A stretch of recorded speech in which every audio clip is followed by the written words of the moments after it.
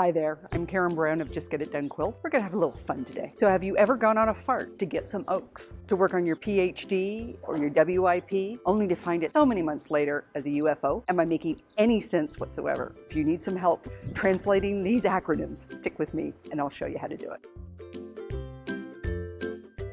So are you ever reading an online post and it sounds like quilters are talking a different language? Well, acronyms are alive and well in the quilting community. Some are from patterns, some are from the online community. So sit back, have fun, and we'll go through some of the most popular ones. Speaking of online, you might want to take part in a BOM, an RR, a QAL, or a swap. A BOM is short for block of the month. This could be a monthly pattern or a kit, and 12 months will make a quilt. RR stands for round robin, which is usually done at the guild level, where you make a row, block, or round, and then pass it on to the next person.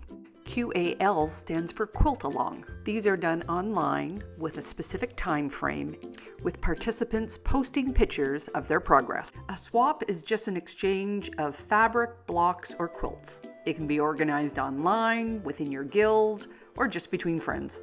You might be asked to bring a BSK or a BSS to a workshop, which is a basic sewing kit and supplies.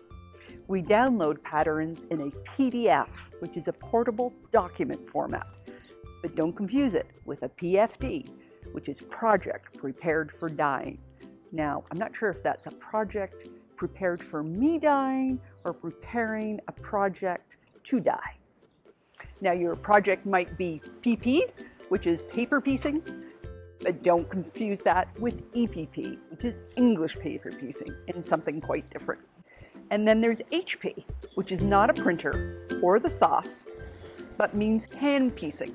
So there's HQ, which is hand quilting, and you can do that SID, stitch in the ditch, but not if you HSY, which is haven't started yet. There is also FHS, free hand sewing, which is the same as FM, free motion quilting, which you can do on your DSM, domestic sewing machine, or your FW, your featherweight. Or you can do it on your LA, your long arm, or give it to an LAQ, which is a long arm quilter.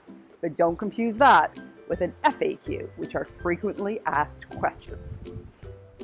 You might have a BOB, a block on board, as in what block is on your design board.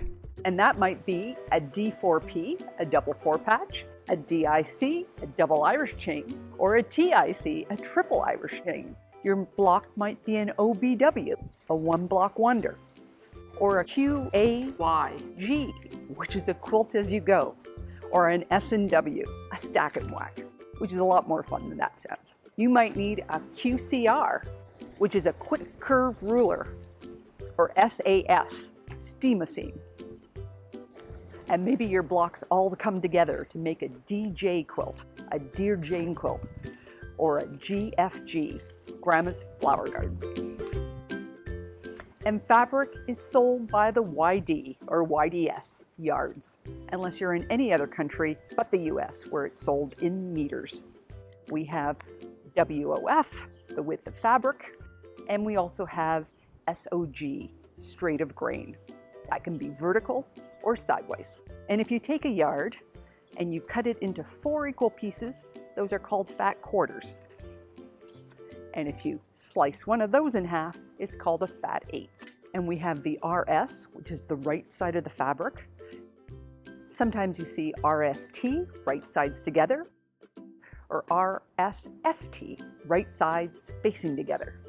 Now, I never really saw the wrong side talked about in a WS, probably because in quilting, we never sew with the wrong sides together. A right angle triangle is called an HST, half square triangle. And when 2 are sewn together, it's called an HST block. And not to be confused in Canada with the HST tax. Our fabrics might be TOT, tone on tone, or WOW, white on white, or COC, cream on cream. And you must be very careful because there's a number of medical conditions that you should be aware of. There's FOB, fear of binding, which could lead to too many PIPs, projects in progress. And if you're doing too much farting, fabric acquisition road tripping, that might lead to some FAD, fabric acquisition disorder, THAD, thread acquisition disorder, PAD, pattern acquisition disorder, and then SMAD, sewing machine acquisition disorder. And if you have too much sable, stash accumulated beyond lifetime expectancy, and sex, stash enhancing experiences, it will lead to squids, still quilting to the day you die. And lastly, we have the animals, pigs, projects in grocery sacks, toads, trashed object, abandoned in disgust, my personal favorite, wombat. Waste of money, batting, and time. And for all you Game of Thrones fans, we have a DQ, or a dragon quilt, as in dragging this everywhere.